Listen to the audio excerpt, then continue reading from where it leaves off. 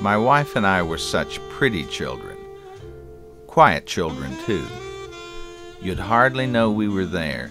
You'd figure that we would produce pretty children and well-behaved.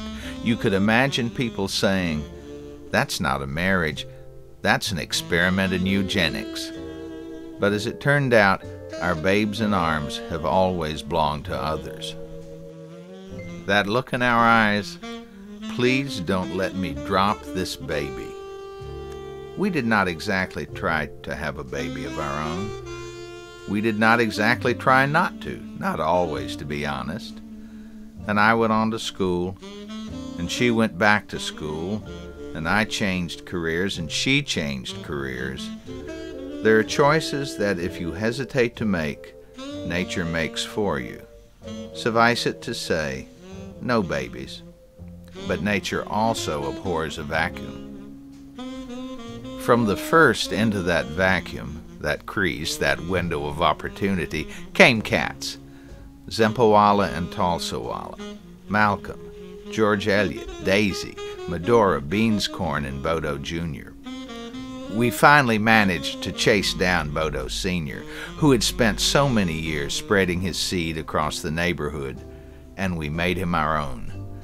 Those were all North Carolina cats, superior little beasts. We came to California where, like the original pioneers, our three grand old cats, George Eliot, Medora, and Big Bodo, died, rich in years.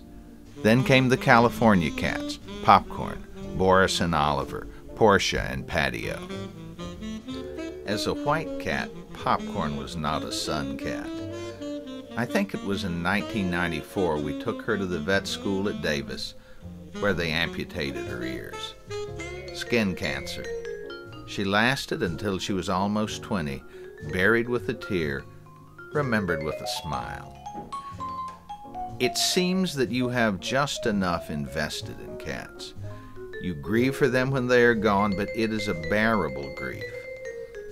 What would it be like to lose a child?